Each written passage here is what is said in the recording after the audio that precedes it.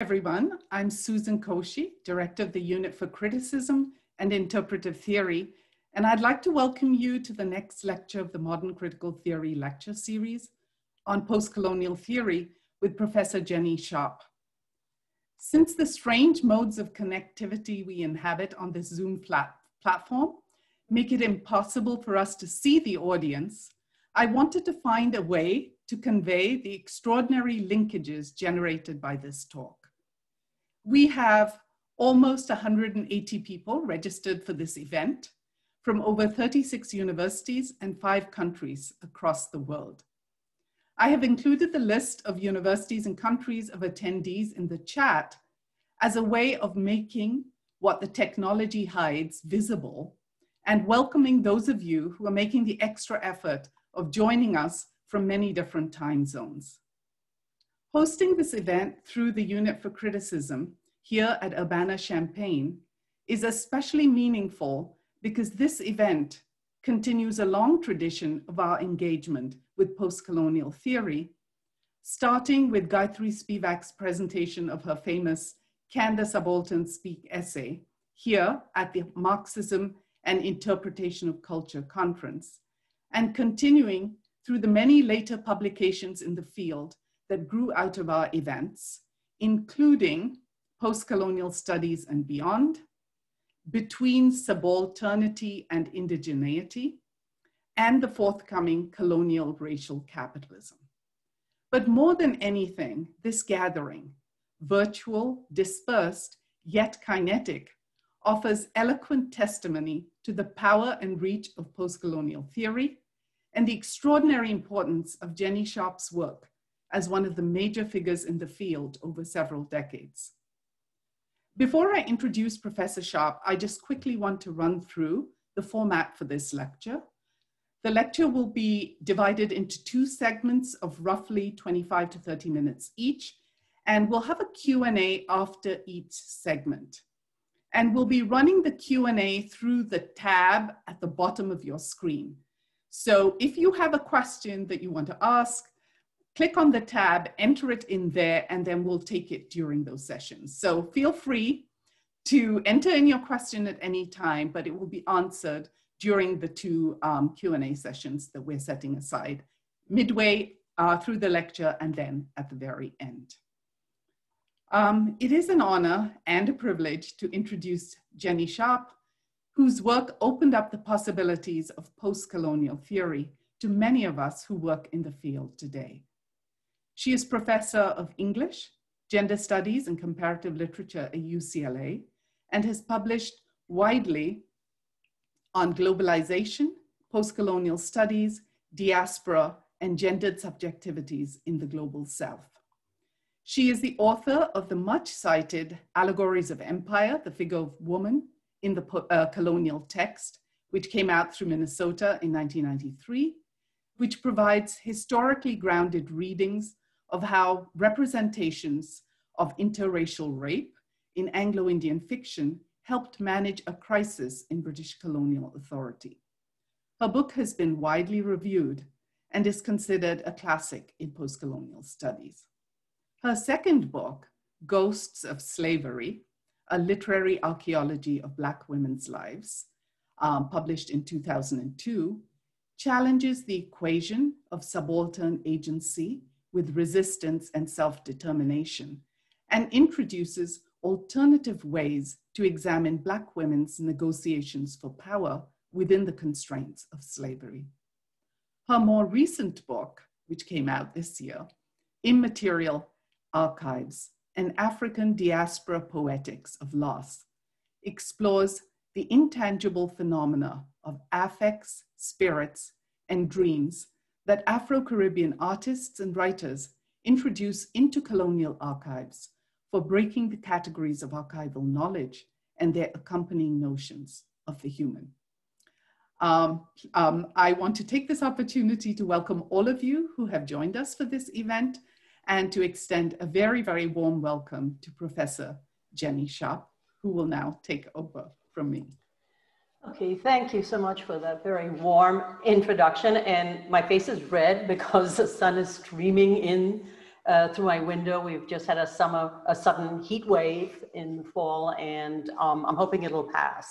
But perhaps my face is also red because I am excited to be here, invited by the unit, even if virtually, and I will sort of just talk about later why this particular unit in criticism and interpretive theory is so important to me. But the last time I was actually physically on the campus was in 1990 for the Cultural Studies Now and in the Future conference, which was fantastic, like every event that Susan named that they have sponsored. That was actually prior to the World Wide Web that now allows us to meet in cyberspace during these strange and unprecedented times. One of its benefits, however, is that two of my former students, now faculty at USC and UT Austin, are able to join the audience.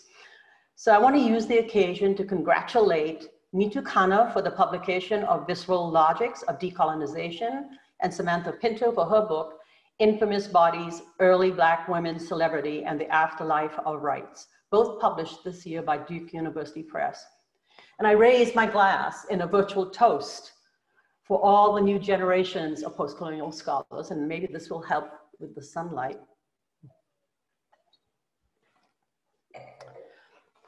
When Susan requested that I give this webinar, I asked myself the question of how postcolonial theory might speak to the current moment in time.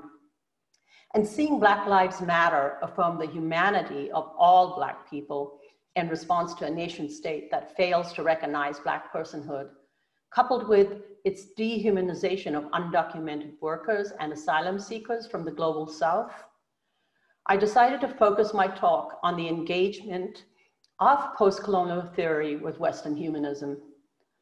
I begin with Edward Said's notion of a worldly secular humanism, move on to Gayatri Chakraborty-Spivak's critique of both liberal humanism and French post-structural anti-humanism, and conclude with Sylvia Wynter's discussion of the over-representation of man and how we might rethink the fullness of human ontologies. These are the readings I have assigned. Along the way, I will reference writers and intellectuals who are addressing the same questions at an earlier socially explosive moment in time, which is decolonization and the emergence of postcolonial nations. I also wanted to use this occasion to reflect on postcolonial theory's gift to us by looking back on its formation in the early 80s, when I was beginning my graduate studies in comparative literature at UT Austin. Those were heady times when we started a reading group around Edward Said's Orientalism because the field of postcolonial studies did not exist, at least not by that name. Postcolonial studies subsequently rode the wave of post-structural theory and cultural studies that were radically changing academic disciplines, particularly anthropology, area studies, history, art history, and literary studies. I recall attending a lecture by Said in which he described the complicity of the discipline of anthropology with colonialism. During the Q&A, one by one, anthropology faculty stood up to condemn a literary critic having the temerity to criticize their discipline, while we, the graduate students from anthropology, area studies, and literary studies, clapped and cheered to every single one of Said's responses. Looking back on a time when certain statements were much more controversial than they would appear today, I would define postcolonial theory's gift as providing the critical tools to uncover the structures of power informing Western forms of representation and disciplinary knowledge, to read the colonial archives for subaltern groups and subaltern knowledge, and thirdly, to foreground the place of the intellectual in these critical enterprises. These methodological tools have spread to a wide range of fields and disciplines, so wide that their origins in postcolonial studies sometimes are forgotten. And now I'm going to share my screen with you in order to present a slideshow. So let me go there, and whoops, that's not what I wanted. Okay.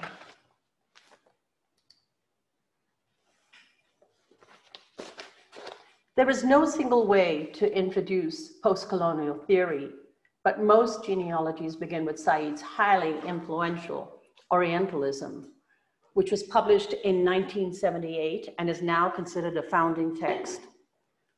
It laid the groundwork for what came to be known as colonial discourse analysis, which is a reading practice that exposes the colonial power relations informing even the most benign and presumably apolitical cultural forms, particularly literature and art. This is evident in the book's cover image of Jérôme, the snake charmer, a late 19th century French painting that denigrates Islam through the homoerotic image of a naked boy standing on a prayer rug outside a mosque, entertaining a group of swarthy tribal men, with the leader's advanced age suggesting the decadence and decline of Arab influence and culture. It is not their gaze onto the naked body of the boy, but that of us, the viewers, for whom the fantasy is being staged. My reading of Jérôme's painting is from Linda Nochlund's The Imaginary Orient, which brilliantly introduced Said's Orientalism into art history. I did not have you read Orientalism because its arguments are widely known. I did, however, provide its entry in Postcolonial Studies, The Key Concepts, which is I signed for the recommended readings, and I have its most salient points on the slide for your reference. Underlying are the key phrases of Said's Foucauldian methodology that links disciplinary knowledge to the exercise of power. I also want to draw your attention to the last section of his book called The Latest Phase, which describes how an Orientalist worldview and a worlding of the Islamic Arab world continues to inform US foreign policy. Said reiterates the connection between past and present in the preface to the 25th anniversary edition, which I provided at the bottom of the slide. I mention this because critics of postcolonial theory interpret the post to mean that colonialism has ended, which is a presupposition I have rarely found in the theorists themselves.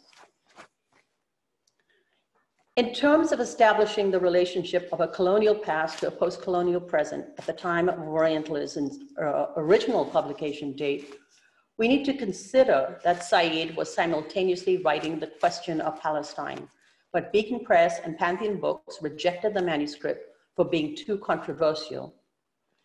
It was eventually picked up by Time Books and published the following year. The passage I've provided describes the contribution of Orientalist stereotypes to the dehumanization of Palestinians. In saying how this perspective dehumanizes us, Said invokes a strategic move belonging to a literature of decolonization that was intimately connected to anti-colonial liberation struggles. The writings of thinkers like Frantz Fanon, Aimé Césaire, and Ngugi wa Thiong'o, C.L.R. James, Amilcar Cabral. For this and other statements of solidarity with Palestinians living in the occupied territories of Israel, Said was labeled a terrorist. These lines from the preface of Orientalism describes humanism as the final resistance to dehumanization, which is also present in the work of the Marxists writing on the cusp of decolonization, with one major difference. You see before you the original covers of the English editions of Fanon's most famous works. You may be less familiar with the one in the middle, which is a collection of journalistic essays written between 1952 and 1961 that were published posthumously. They were written for El Mujahid, meaning the Holy Warrior, which was the official newspaper of the FLN, the Algerian National Liberation Front, during the Algerian struggle for independence that was achieved in 1962, only a few months after Fanon died at the early age of 36. In the quote I've provided from First Truths on the Colonial Problems, written in 1958, Fanon calls for a new humanism as the basis for a history of man. This new humanism is being written by the action of subaltern groups and is presented here in the image of their refusal to play the subservient roles written for them. I like Fanon's phrasing because it explicitly identifies human agency in the colonies as disturbing the fixity of Western representations, a fixity that Said identifies in his book.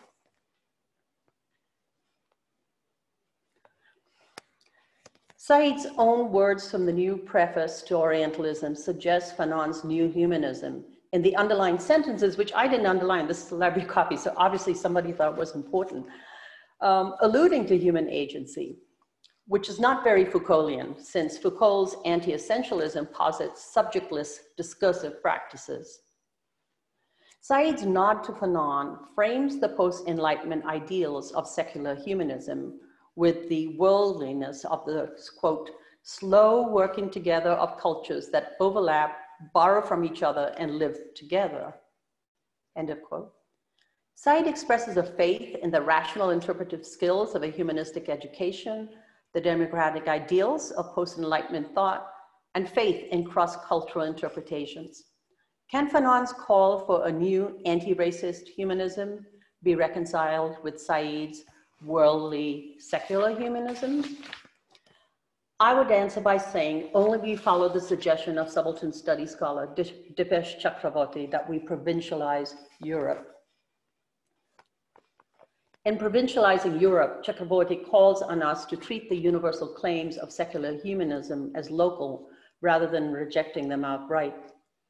One of the objectives of today's lecture is to follow Chakraborty's project of provincializing Europe, not through a rejection of European thought, whether it be post-Enlightenment ideals or the theories that inform post-colonial studies, but by exploring how they might be renewed from and for the margins. Prior to the recent recovery of hidden women like Suzanne Césaire, the literature of decolonization that informed post-colonial studies was primarily male. Spivak is a major post-colonial feminist theorist and the only woman and literary scholar among a group of South Asian Marxist historians who call themselves the Subaltern Studies Collective, which is discussed in Key Concepts, but I will provide a brief summary here as well. And this summary, as well as my discussion of Gramsci's notion of subaltern that I will be giving in a little while, are both in the introduction of my Allegories of Empire. Members read British colonialist and Indian nationalist texts against the grain in order to find a place for the unrepresented subjects of history. The absence of an intellectual understanding of peasants acting on their own prompted the collective to define its projects in the humanist terms of representing a subaltern consciousness. Ranajit Guha, a founding member of the collective, explains that the term subaltern does not identify a unified and homogeneous group, but those who stand in opposition to elite classes.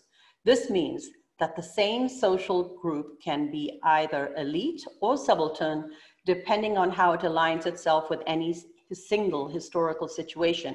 And now I quote from Guha, an ambiguity which is up to the historian to sort out on the basis of a close and judicious reading of his evidence. And this sentence is very important to Gayatri's intervention in Can the Subaltern Speak? And I hope you'll see why once I explain her essay. Can the Subaltern Speak was Spivak's feminist intervention into the Subaltern Studies project of writing South Asian history from below. She demonstrates the difficulty of a historical recovery of subaltern women's consciousness due to an absence of evidence in the historical records. Ritu Birla from the recommended reading calls it a formative text of post-colonial studies, and I would tend to agree. Spivak's essay, as Susan informed you, first appeared in Marxism and the Interpretation of Culture, which was a collection of papers given at the conference here and sponsored by the Unit for Criticism and Interpretive Theory in 1983. It was the summer after my first year as a graduate student, and I was fortunate to have attended the seminars that preceded the conference, because I can truly say it was the summer that changed my life. Being a first-generation college student and a woman of color who was alienated from the university, I was ready to drop out of the PhD program, but I did not. And the rest, as they say, is history, since I proceeded to write my dissertation under Spivak's directorship. Can the Subaltern Speak addresses the imperial frame to liberal humanism in the human-making project of colonialism that instituted a race-gendered hierarchy in the colonies. Spivak creates the by now familiar sentence, white men are saving brown women from brown men, to capture the strategic placement of women in the linking of humanist ideals with the colonialist introduction of a civil society. Her critics took a phrasing of "the subaltern cannot speak" to be a definitive statement rather than an interrogation of the academic effort to give the gendered subaltern a voice. I have assigned the version from A Critique of Postcolonial Reason Toward a History of the Vanishing Present, where Spivak addresses her critics. So here I'm sort of showing a little bit of the behind the scenes look at her theory and how it came into being, because I actually saw her first teach it in a class, in a seminar at Cornell, and then she gave it several times, and each time it developed a little bit more. So it was kind of interesting seeing it coming into being. She implicitly takes issue with Said's use of Marx's statement in the 18th Brumaire. They cannot represent themselves, they must be represented, as symbolic of the Western command over the Orient, and which serves as an epigraph for Orientalism.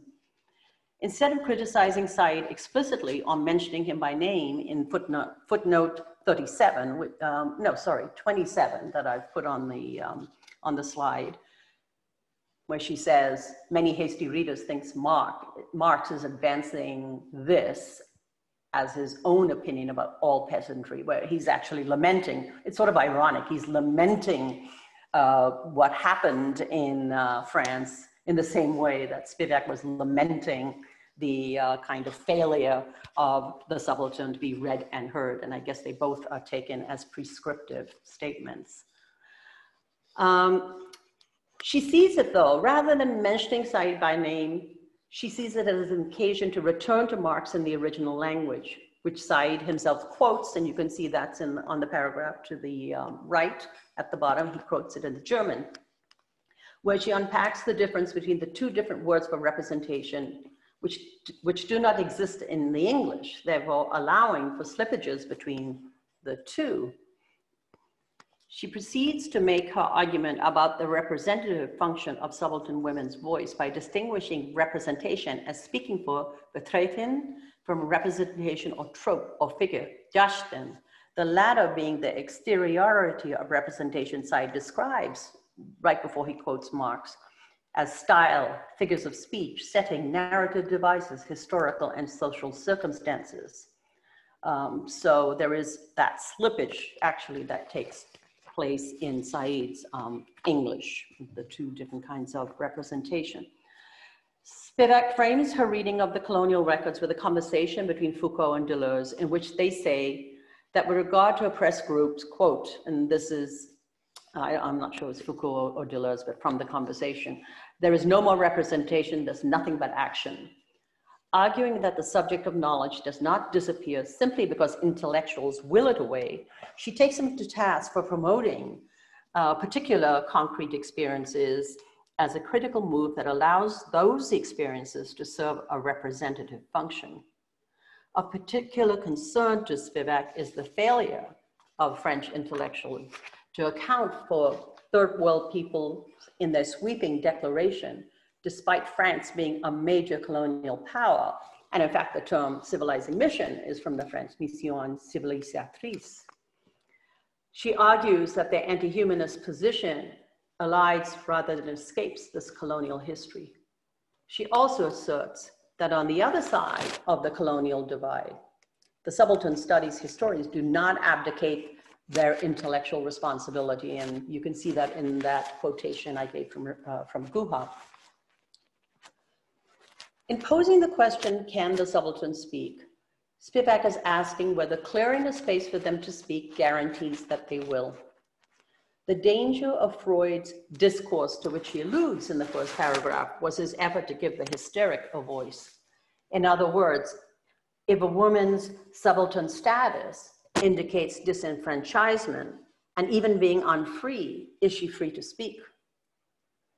But for Spivak, the problem goes even deeper. What language is available to subaltern women to know and speak their oppression?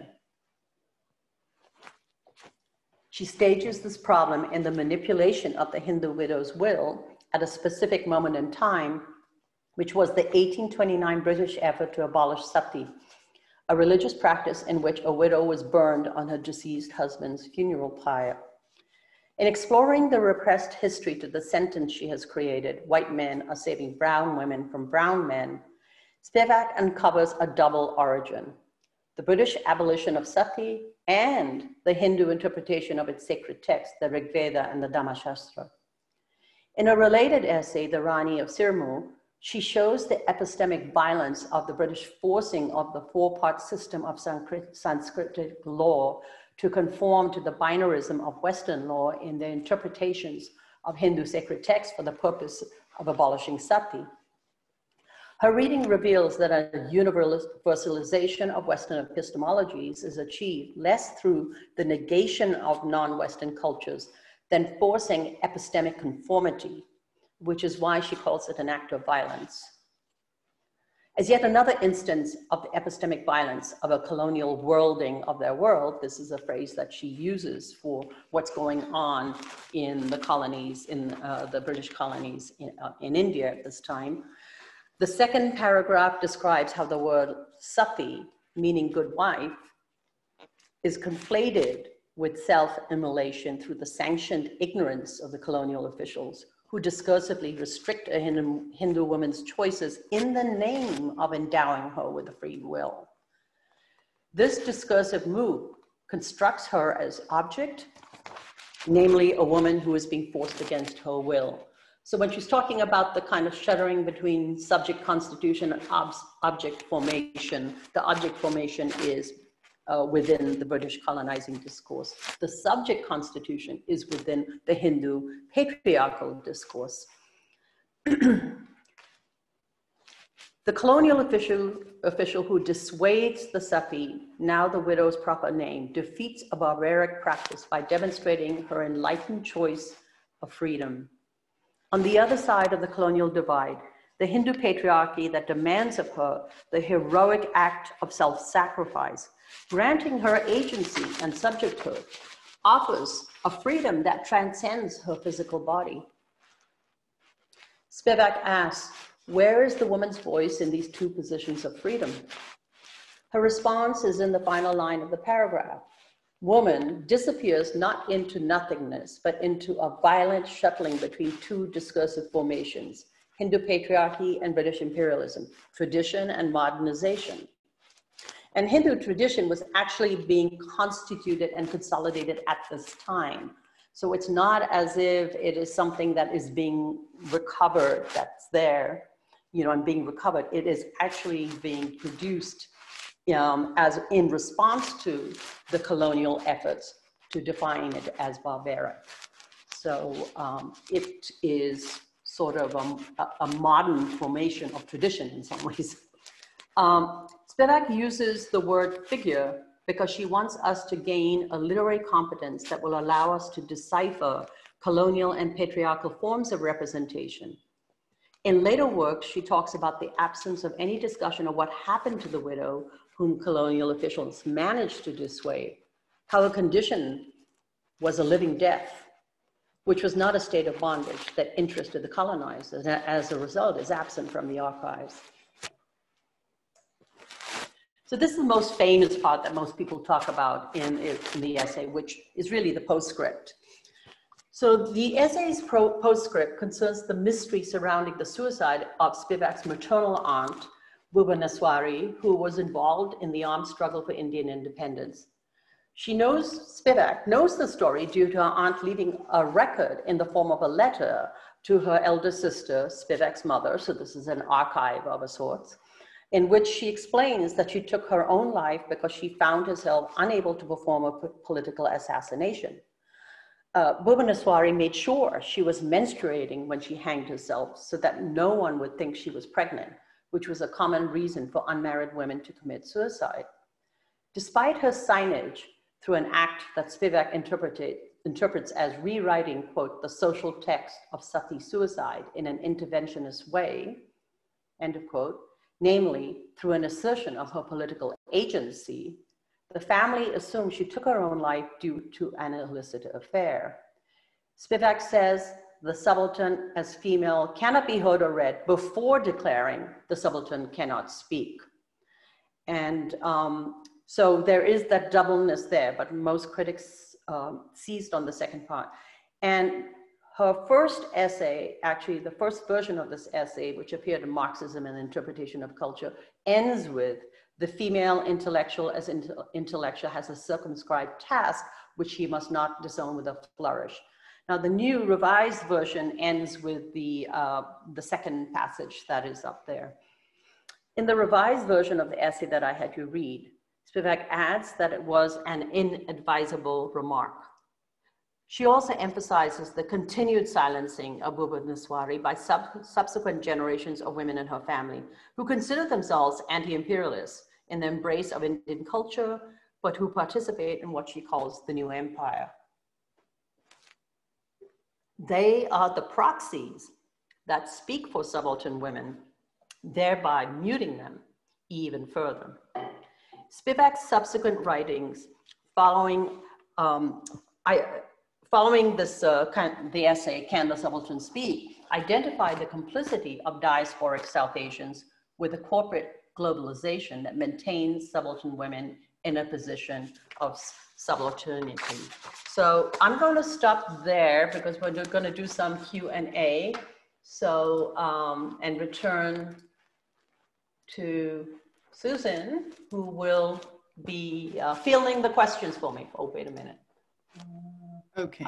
It says you can't stop. Oh, the host has stopped my video. So. The host has asked you to start your video. It's not letting me start. 1 minute. Let me just. Okay. Okay. Can you start now? Let me try. Yes, now I can. All right, because I think you want it to be off the screen, so I know. Thank you. I'm so glad you did, because I didn't have to fumble around as much. Okay. Yeah. Well, I invite all of you to kind of ask your questions through the Q&A. And it might take a little while. If you just click on the tab and enter in your questions, we can begin. Jenny can then begin to respond. Yeah, and I'm just saying hi to people that I can't see anyone, so I'm gonna have to use the chat to, hey, okay, there I see. Okay. So, and while we're waiting for the questions. Right. We need to. And the first question always takes a little bit of time to. I'm going to use actually, I'm going to go open my window since now the sun's gone, but the room's hot. Yeah.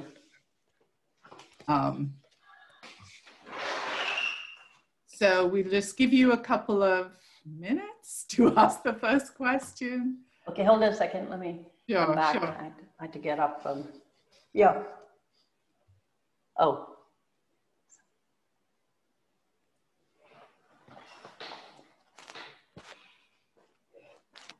I'm going to have this nice cool drink then. It's actually very watered down. No way I would be drinking this early. It's 2 hours earlier here. Okay. We will wait another couple of minutes and then we could. Oh, wait, I have a question from Ali Badar. Oh, okay. Shall I read it out? I think I see it. It's in the chat, right? Yes. Okay, so this is a question from Ali Behdad, and great talk, Jenny. I was wondering what you think of the recent shift away from the post-colonial to world lit and global Anglophone in recent times. So a shift away from post-colonial, world lit, global Anglophone. I have huge problems with it because for a number of reasons. First of all, world lit really reproduces the very kind of totalizing structure of both colonialism and now globalization, and the fact it's got world in there, that post-colonial studies really was very critical of. So, you know, people may have within post-colonial studies, and I'm going to actually do those debates a little bit in the second half, were kind of engaging in, well, when, you know, when did the post-colony start and where was the post-colony? And in our debates, we managed to tease apart settler colonialism from territorial colonialism, from plantation colonialism. You know, we made all of these distinctions, each form having its own kind of particular relations to the seat of empire. When you kind of replace it with world and global Anglophone, again, global, reproducing the structures of globalization, and I will also be talking in the second half a little bit about Spivak's notion of planetarity, you know, replacing the globe with the planet and what she means by that. But I have seen American lit taught as concluded, well, we've seen it mentioned as world lit. Global Anglophone, it's British and global Anglophone. There's slippages, is it Black British? And I know it's very hard to geographically locate things in these times when, cultures and peoples and stuff are moving. But I really do think the structures of powers and the hierarchies that inform them disappear when you have something, you know, these unifying terms. And we've seen the effects of it in terms of the kind of scholarship that's Right. We have a lot of questions coming in. We have 5. So let me, and this is coming in through the Q&A. So let me read out the first one from Enrique Olivares at UCLA. Do you perceive there to be fundamental differences between post-colonial studies and decolonial studies? I do, and that is my next section. So stay tuned. Okay. Okay. The next question from Atta Kaushal. From the 80s and the time Spivak wrote her famous piece, how do you view the kind of explosion of post-colonial studies, theoretical formations, and influences in a whole host of fields? Is there something missing in what it as a field has become and made of the original interventions today?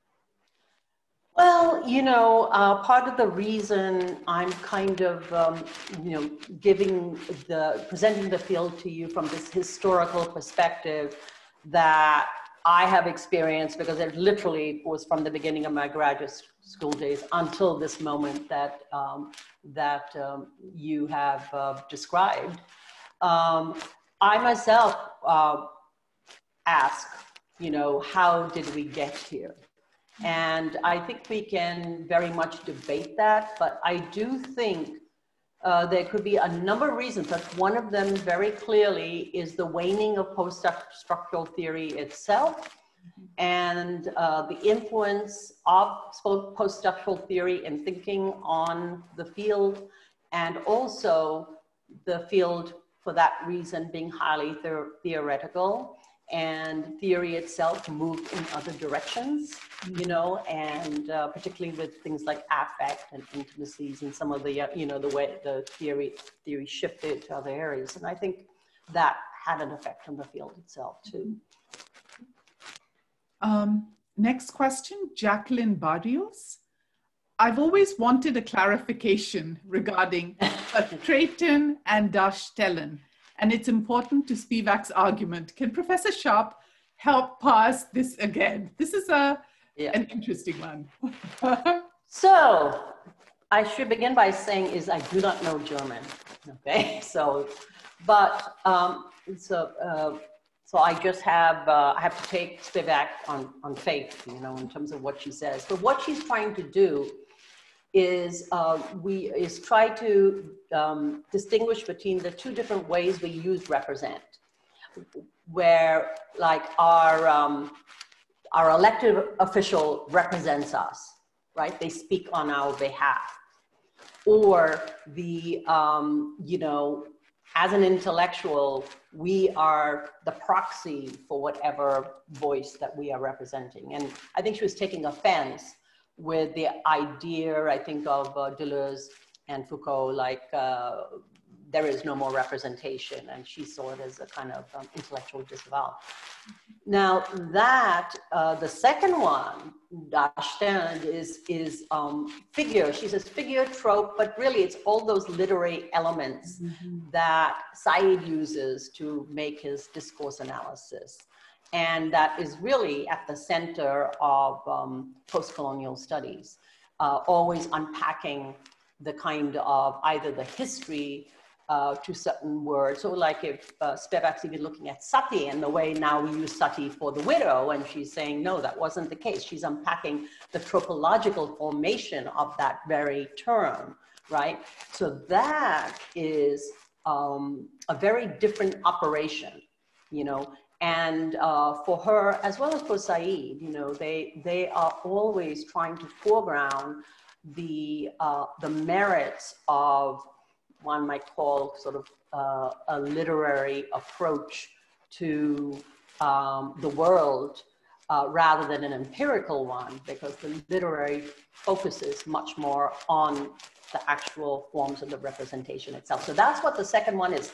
So what Spivak is drawing attention to, that when we fail to distinguish if I, you know, between those two ways, it really allows then, this is where she's talking about the Indian women who present themselves as being sort of, you know, wearing simple cotton and not being very bourgeois, whatever you want to call it, you know, and therefore they're down with the people and they are, and they're one. So they're not seeing that separation in which takes place in the first one, the Vertreten, that you are speaking on behalf. And if you're speaking on behalf, you are not them. You are the whatever, or the intellectual, or the bourgeois woman going in for general and development projects. She's very critical of sort of the women working on gender and development. And I have an interview with her where she mentions, you know, asking someone who was working with subaltern women, you know, how's it going? And the person said, it's going well for the gender and development people. You know, I don't know how well it's going for the women. And Spivak says, oh, that woman had her head on straight, you know. So it's a sort of, you know, kind of an awareness of the, you know, the difference there. So I don't know, Jacqueline, if that really answers, you know, it's just two different forms of representation, and not allowing the slippage between the two, so that you end up identifying with the person that you are speaking about. Thank you, that's wonderful. The next question from Sambhavi Ghosh. If I were to think in biopolitical terms, could the subaltern be a homo sacer? I'm thinking in terms of caste and gender violence in India, as well as racial and communal discrimination globally. I know nothing about biopolitical terms, or very little, you know, because that has become, I know, very popular, and it's, you know, it's not a path I pursued, you know, necessarily. So sorry, you're out of luck. Okay, thank you. Last question from Amelia Reggie. If Orientalism requires a unification of that which is not Western, then why does Said argue that there is a connection between Orientalism and anti-Semitism? Isn't his discussion of the Holocaust a closer look at divisions within the West rather than between the West and outside of the West? So I mean, I can't get into the whole history of the Holocaust and the sort of Said's position on it. I think Said would, in fact, absolutely say there is a connection between Orientalism and anti-Semitism. I don't think he would deny that at all. If you look at, after all, there's both the Arab and the Semitics. I mean, they're the Semitics people. And so you know, a lot of what he is probably objects to is some of the kind of, let's call it invention of tradition, you know. And the other sort of critique, I guess, of his model of Orientalism is that, since you mentioned East and West, is that it, you know, he says the Orientalizing discourse makes this separation, complete separation between East and West. And there's a way in which that very binarism works in his analysis as well. And that has been since criticized and, you know, modified. And I don't think it discredits the soundness of his argument necessarily. So. Okay, so I think we are done with this round. And okay. I will disappear and leave you to continue. Okay, so let me make sure I have all my controls visible so I can get back in. Okay, so I hope my audience would agree after hearing my presentation of two of the founding texts of postcolonial studies that the term post refers to the aftermath of colonialism, but not its demise, as critics in the fields have indicated.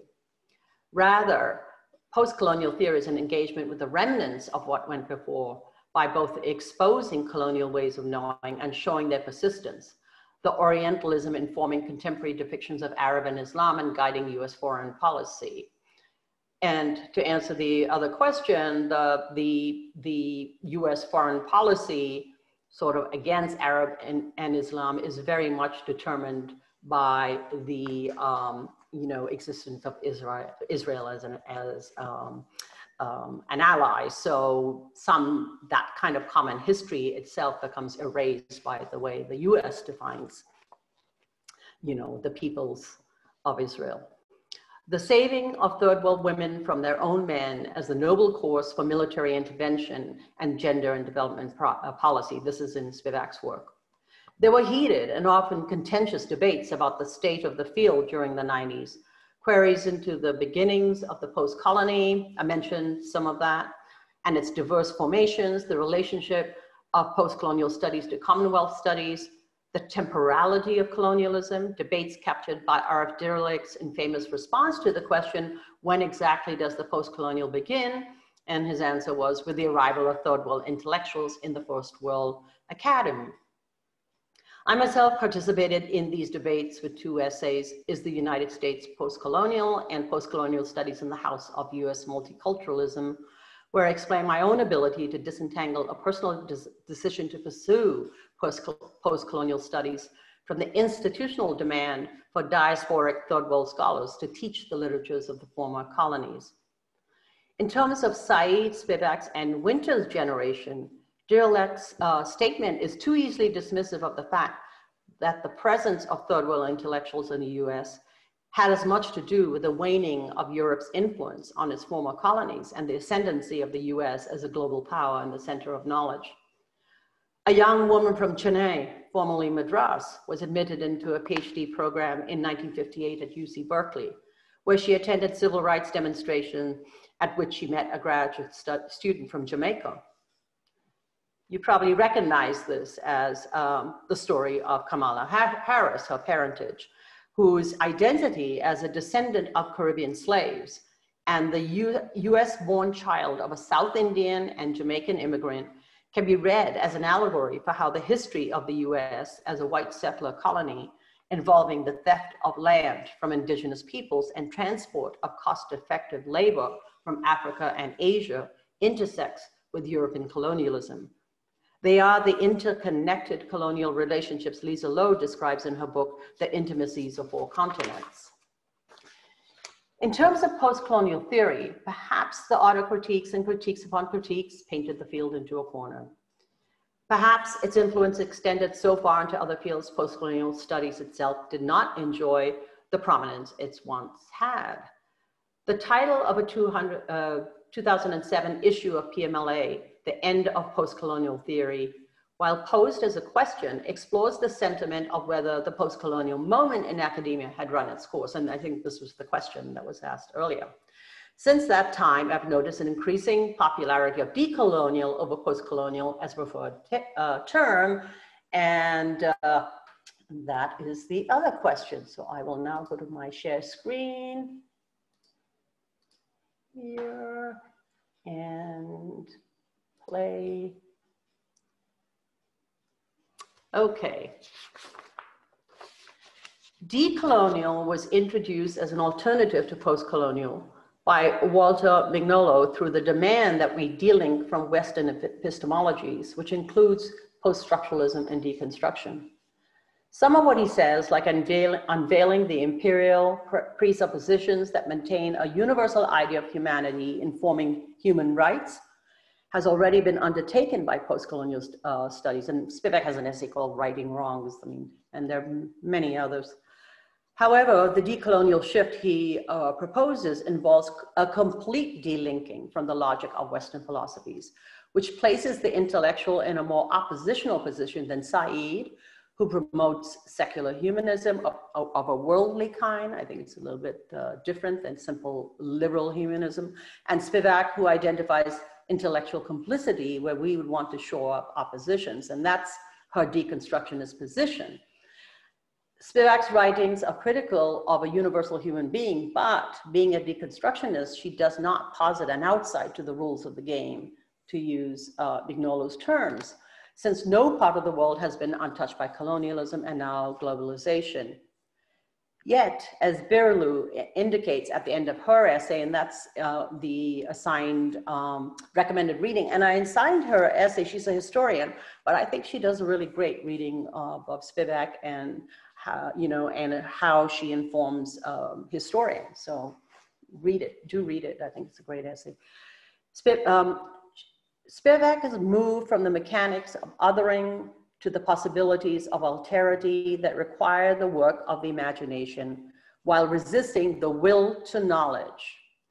Okay, so this is very important to Spivak, that the will to knowledge. To what degree, even by following the decolonial path, are we pursuing that will to knowledge that is part of the colonial project, right?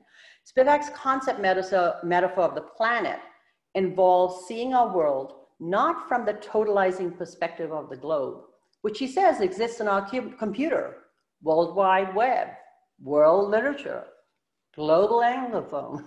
You can keep going, and informs globalization, or the sanctioned ignorance of the colonizing classes, okay? So there's a weird kind of doubleness to the universalizing of Western forms of knowledge, both through a very kind of totalizing perspective, but one that allows ignorance to be sanctioned. She calls it sanctioned, but ignorance to count as knowledge. Okay, her position is, in fact, is to maintain the unknowable as the planet might appear to an alien. Like, let's just resist the lure of the will to know. I see Spivak's idea of planetarity as offering an ethics of reading that alerts us to the lure of making the same totalizing and universalizing moves we seek to escape. And she's very conscious that we operate in institutions, and institutions inform how we operate, even when we think they don't. So largely it's that sort of breaking the house down from the inside, which is of course very different from what Audre Lorde said, the master's tools will not dismantle the master's house, but there you have it.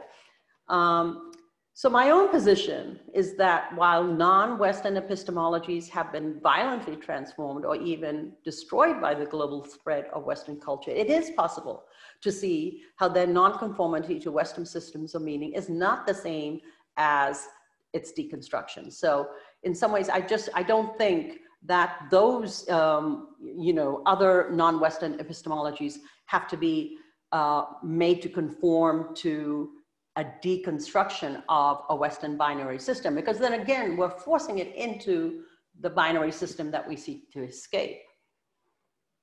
I unpacked the complexities of this difference in my new book, Immaterial Archives. But for now, I want to follow the thread of Mignolo's argument, because I think this is important, mentioned only parenthetically in the passage I just read. I mean, gets the term from Ngugi. What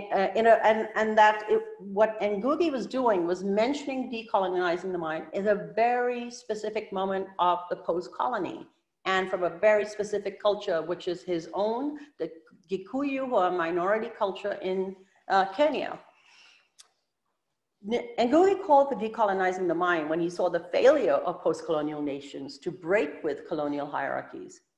He argued that the colonizer's suppression of one's mother tongue, as indeed was the case for him, when as a school child he was caned and made to wear a sign that said, "I am stupid," for speaking Gikuyu, resulted in self-alienation. This is why he insisted on the necessity for written literature in African languages, which at the time did not have written script. Kamu Brathwaite, writing from the Caribbean during the 70s, made a similar appeal for patois, or what he called nation language. As is explained on the slide, Devil on the Cross was the first novel Ngugi wrote in his native language on government-issued toilet paper while in prison, and all of his subsequent novels have been in Gikuyu as well. There's undoubtedly an allegory to be derived from how the first written work of fiction in Gikuyu came into being, but the story I want to recount is the one that has become legendary. 10 years after Ngugi's arrest, the Moi regime, being threatened by reports of a man by the name of Matagari inciting the Kenyan people to revolt, issued a warrant for his arrest.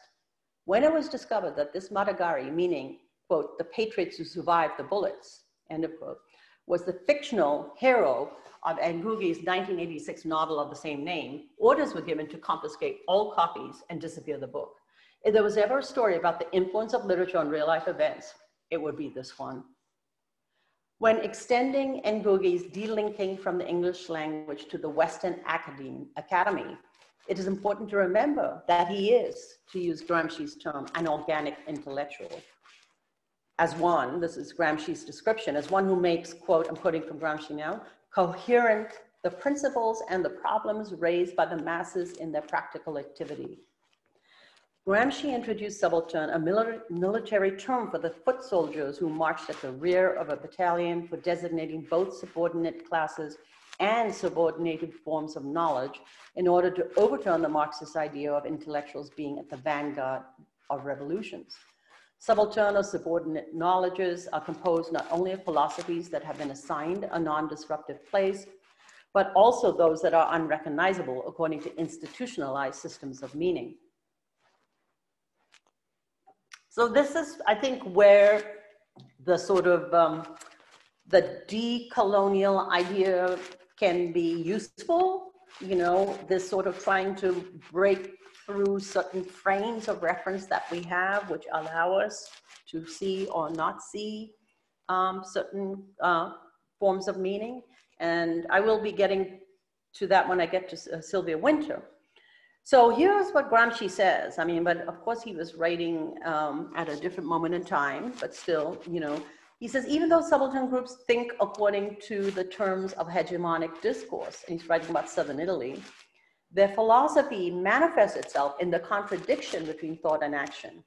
Rather than being at the forefront of social change, academic knowledge lags behind. Again, this is all what Gramsci is saying, which is why he insists that theory not be separated from politics, which is the topic of my concluding section. So the third scholar I've selected for this lecture is Sylvia Wynter, who has been considered more of a Black studies scholar than a post-colonial one, but who, like Stuart Hall, is Jamaican and hence brings to the fore the intersection of post-colonial and critical race theory in Black, British, and Caribbean studies. And this is the first entry in the section of key concepts that I gave you.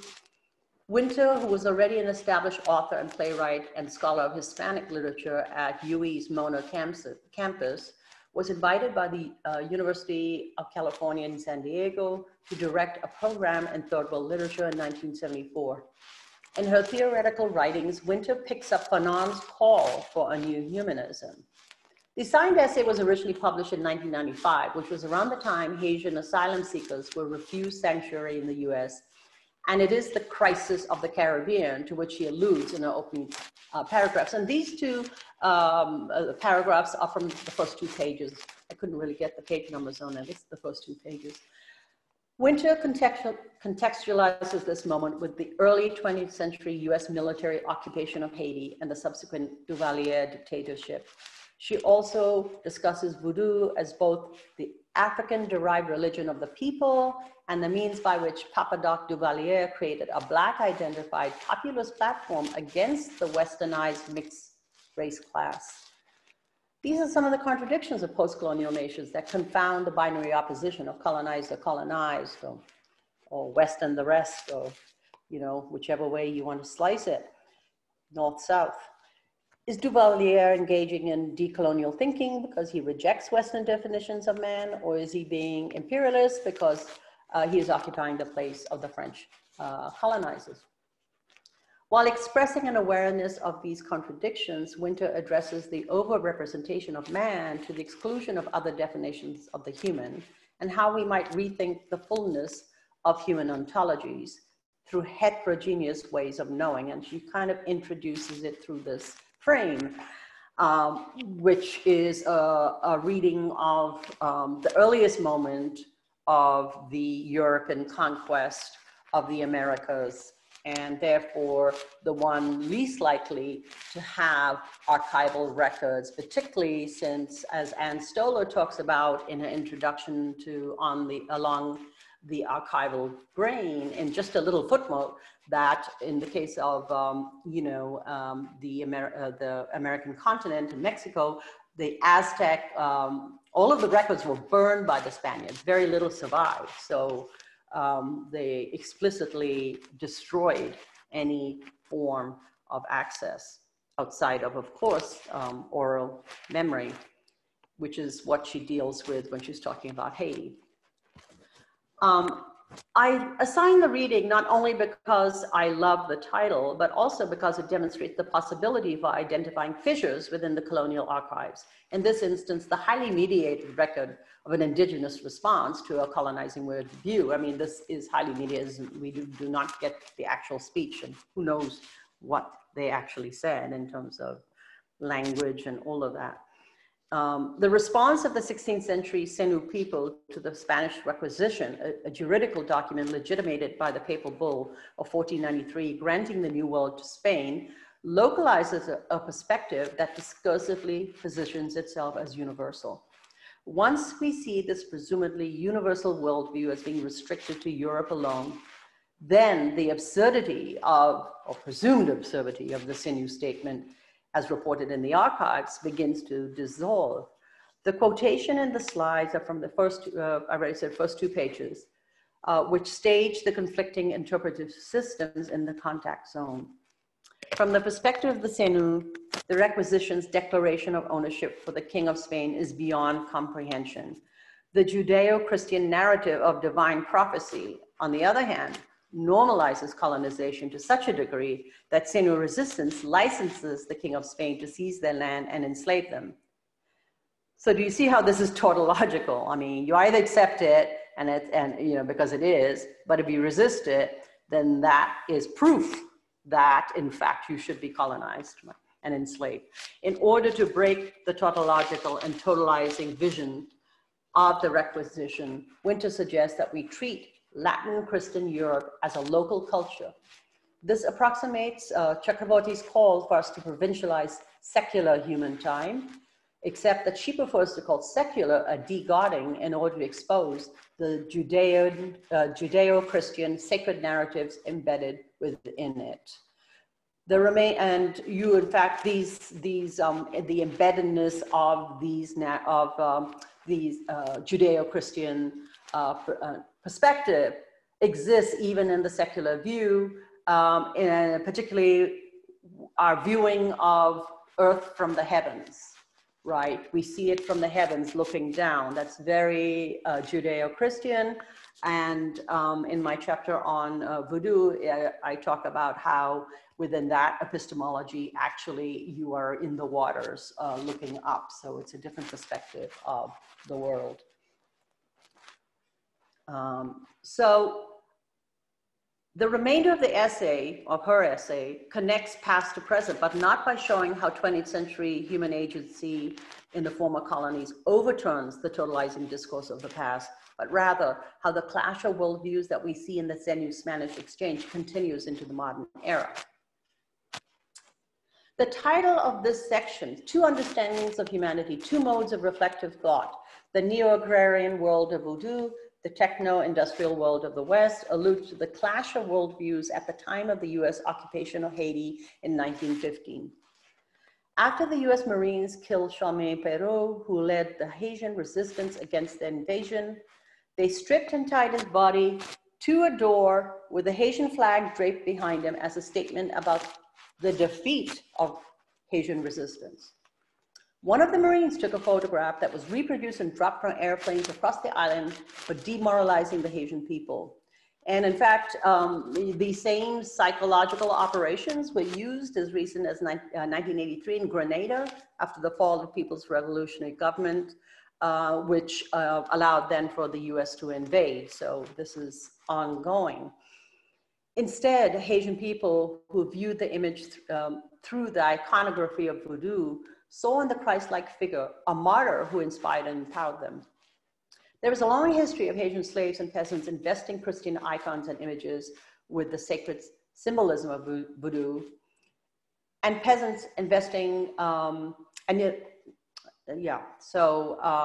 because you may say, well, this is Christian, but it's not quite Christian. In this instance, the image designed to dehumanize Perrault by making him appear abject had the opposite effect within the signifying system of voodoo, which is a religion that appears as superstitious and even demonic within the codes of a Judeo-Christian secular frame. Winter concludes by calling on us to view the history of humanity from the outsider vantage point of the 16th century Senu people.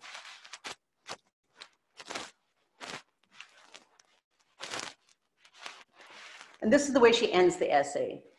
She says, human beings are magical, bios and logos, words made flesh, muscle and bone, animated by hope and desire, belief, materializing deeds, deeds which crystallize our actualities. It is man who brings society into being. She quotes Fanon, and this is why, I mean, she does both explicitly and less explicitly build on his project. And the maps of spring always have to be redrawn again in undead forms. Despite the Caribbean islands being condemned to a, quote, waste paper existence, which is an expression Winter derives from Césaire's notebook of a return to my native land, she ends with the anti-secular assertion of human beings as magical. Alluding to the teachings of C.L.R. James and Fanon, she asserts how bodies are animated into action by hope and desire. At the same time, the last sentence suggests how our photographies of hope and desire have to be continuously redrawn and reimagined. And I do think that this kind of, if we see how it intersects with both Spivak and Said in terms of, talking about the place of the imagination in breaking the kinds of systems of meaning that they seek to do. So Winter is not only saying that we need to imagine possible worlds that have not yet come into being, but also view the past through a perspective akin to the Senu, who saw a world-changing document like the papal bull of 1493 as having been penned by a drunkard at the request of a madman. Thank you. I think is my next slide, and I'm done. Hello, back. Okay, we're ready for some more Q&A. Yes.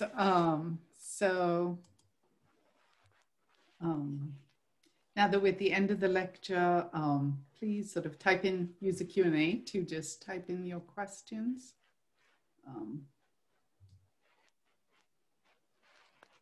And I think some of what you were talking about very nicely kind of answered questions that came up in the first section. Well, I'm glad they anticipated me. Yeah. So they will, but yeah, I mean, I don't think the decolonial, postcolonial is resolved in any way, shape or form. I think, again, to follow Guha, you have to do that judicious reading, figure out, put the various kind of arguments besides each other and kind of decide yourself.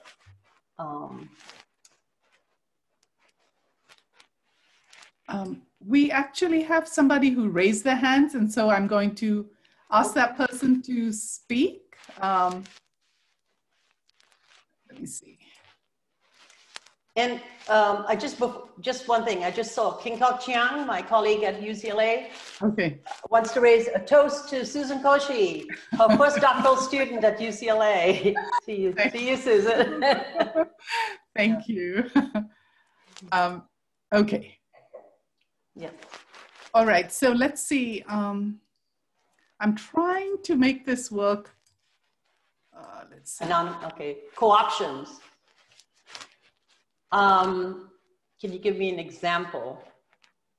Okay. So for the person who just raised their hand, could you, Isineman Ihian, could you please just enter your question into the Q&A tab? Just click on the tab, and then that will allow you to write in your question, and that way we can get it. In the meantime, there is another question. What about co-optations of post-colonial and decolonial discourse? Are you wary of this? I want to know what is meant by, and what, I'm not quite sure by whom, where, in what way. I'm a skeptic. I'm wary of everything, and I was, kind of taught to always question, so and really the truth of the matter is that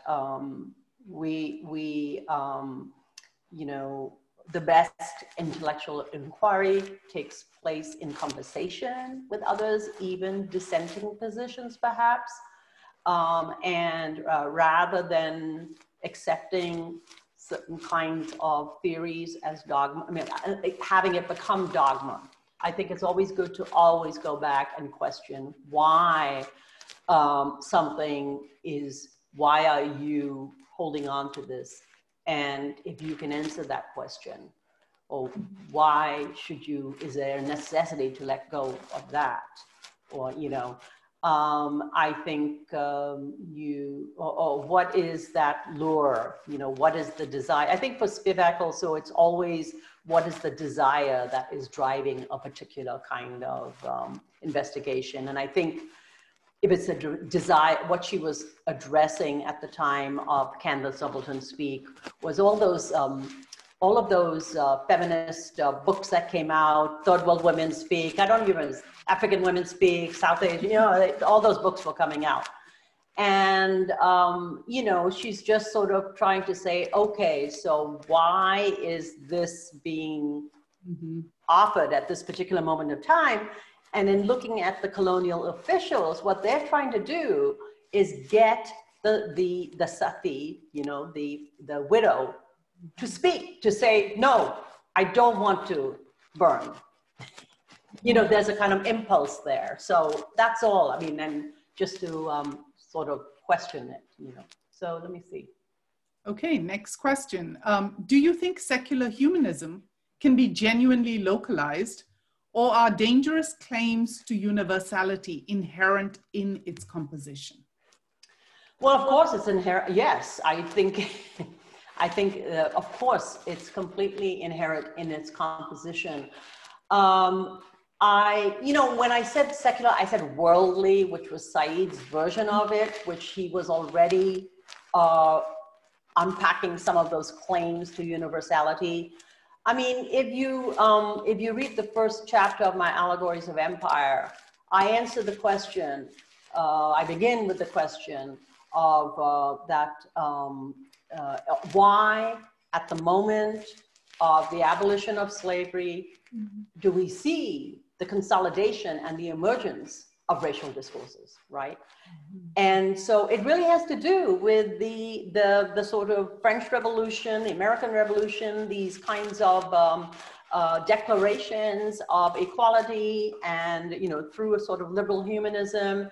And that then has to be qualified, right? I mean, it has to be then policed, the boundaries. And you then have simultaneous with these declaration of universal humanity, the colonizing, civilizing mission, the racialized. I mean, those eugenic books have been around the whole 18th century. I mean, but they become activated with the abolition of slavery, because now you need a different form of bondage, you know, not since you don't have the physical. So yeah, so I think they are definitely dangerous. I think the idea of, I mean, if you say that should we abandon should we abandon some of the forms that we have inherited, like rational thought and all that kind of, I mean, we do it every day. I mean, we're in an academy where we have to make an argument, an academic argument. I mean, I know there were a lot of people who are, doing different kinds of writing, free flowing, you know, but it's, not everybody does it well. I mean, that's all, I mean, it's because when you're trying to, it's all like when I was a graduate student, we saw Oriental and you all go, I want to write that book, you know, of course, none of us wrote that book. But anyway, so there is, I mean, I think definitely the move is to actually transform the very mode of academic writing itself. And that's good. I think that's a good enterprise. But at the same time, we shouldn't pretend as if we don't rely on some of the, let me go see for Said, that quote I gave where he talks about, rational interpretive systems, the legacy of a humanistic education. And then he also talks about,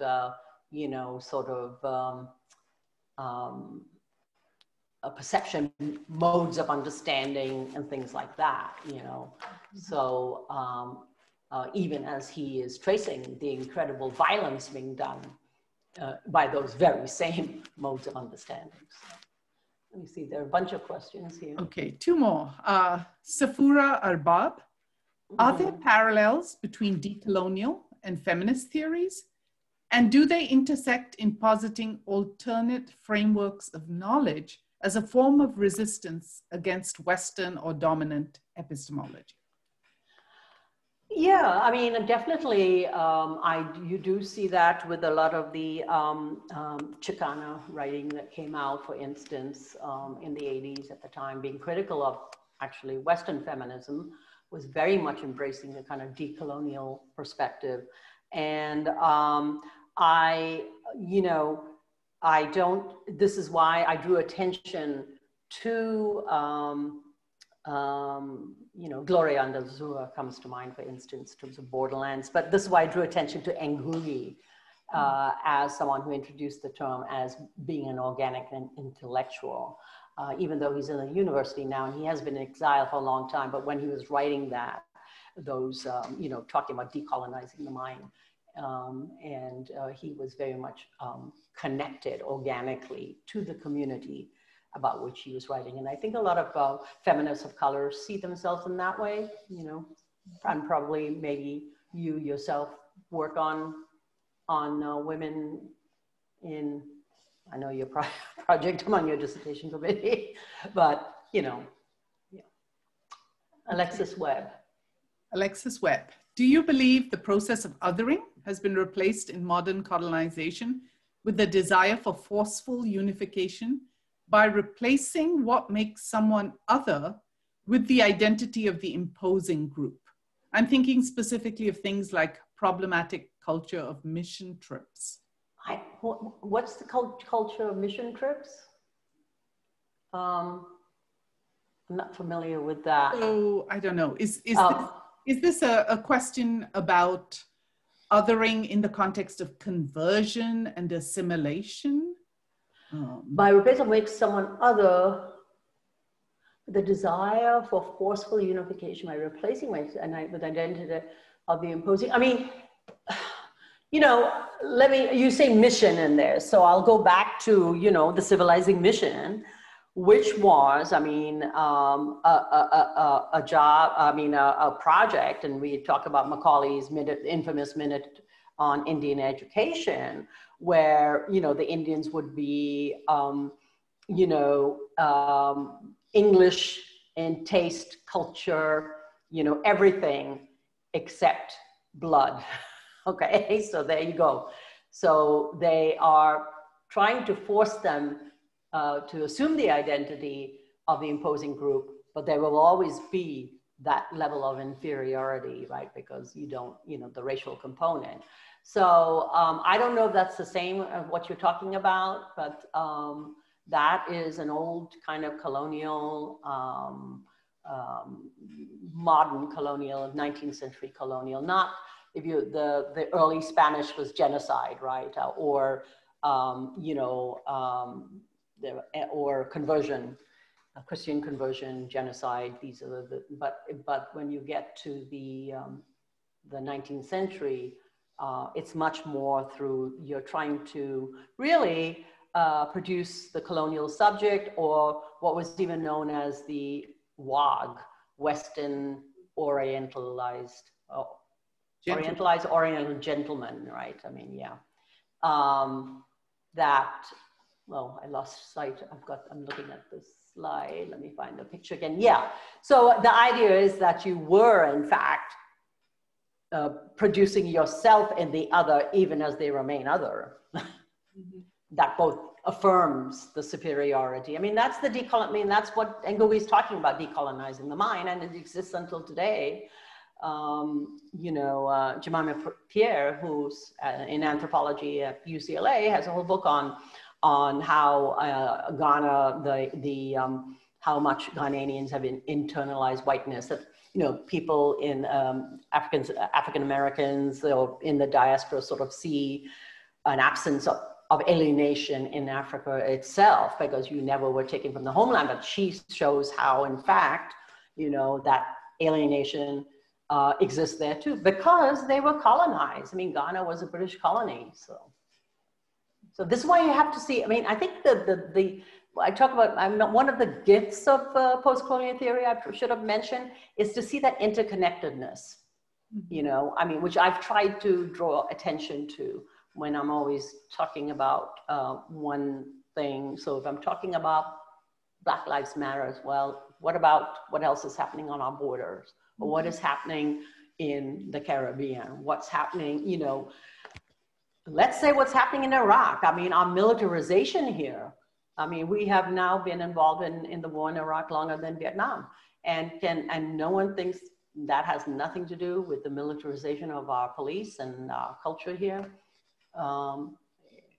It does, you know, we, as much as Trump would like to think America first, we're not disconnected from the rest of the world. I mean, so.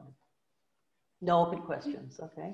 I think, yes, I think those are all the questions we have. Okay, well, I don't want to end with mentioning Trump's name, so I will just want to thank everybody for coming, just to see if there's anything I have missed in the comments from all places. So one, Blair Winter is from Mexico, that was left out of the countries.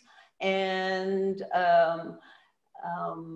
yeah, so it's been great. I wish I could be able to see all of your faces, but thank you so much for coming and engaging